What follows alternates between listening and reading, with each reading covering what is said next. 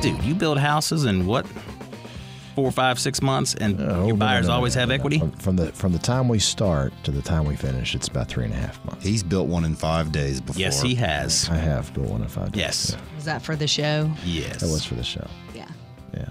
But he doesn't make that a common business. No, it's not a typical No. practice. Well, let's keep it clear. It wasn't for this show. It was not for this No. show. Oh, yeah. Thank you, Jimmy. I appreciate you clarifying. A certain television show where they build houses in 5 days. Yes. For unfortunate folks. That's got to be a nightmare, though. That's a short timeline. It was fantastic, Jimmy. It was the greatest experience. It was really just wonderful. It was basically what you try to do is you treat every hour like it's a day, and try to get as much done as you normally get in an hour done in a day. And that's what we focused on really hard. And we worked 24/7. And we had a few tricks that we had to pull off in terms of concrete and drywall mud.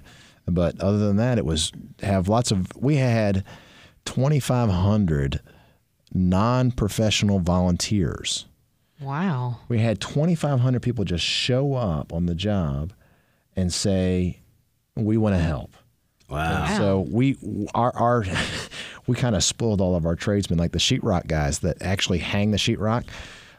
All they did was stand, and we had volunteers bring them the boards, and they just put the boards up. They didn't have to go get the boards and put them up like they normally do. They just kept putting the boards up.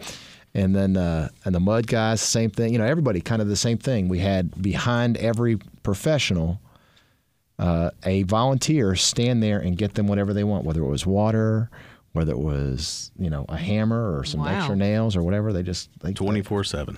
Okay, that leads me to my next question. How much sleep did you get during Yeah, I was that time? wondering that too. I didn't sleep for the first 48 hours because I couldn't. Wow. And up until then, no one had ever gotten it done ahead of schedule. That's why you might remember Ty Pennington running around with that bullhorn. He used to yell, hurry up, because they were always late. They always missed the schedule by a couple hours, 5 hours, 8 hours, something like that. So we were the first episode where he didn't break out the bullhorn because we didn't get it done in 106 hours. We got it done in 94 hours. So we got it done like Impressive. like See half why a I day said this early. is the expert panel?